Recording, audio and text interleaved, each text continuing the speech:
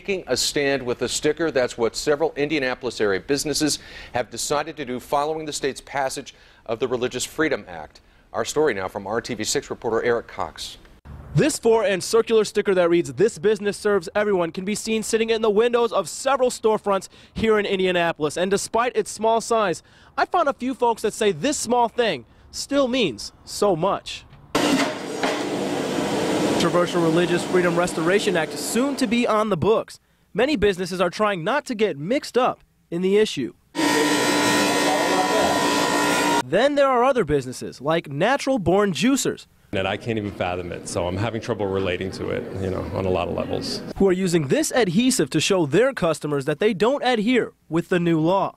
I think it's good to just let people know, just make people aware. Corey Beatus says he wants his store to be a place where anyone can enjoy a nice cup of juice in an equal environment. We serve all races, creed, colors, sexual preference, religious preference. That's just what we do. We do it before, we'll do it again. And the customers certainly seem appreciative. Yeah, that's important to me as a consumer, for sure, to see that businesses don't discriminate against anybody for any reason. I definitely think that every business has the right to support whatever they want to support and have whatever opinions they want to have. I happen to agree with Natural Born Juicers' stance on the subject. So the folks here at Natural Born Juicers plan to keep serving up drinks, only now they say it comes with a side of equality.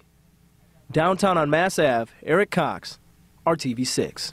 And if you're a business owner looking to get one of those stickers, you can find it at more at openforservice.org.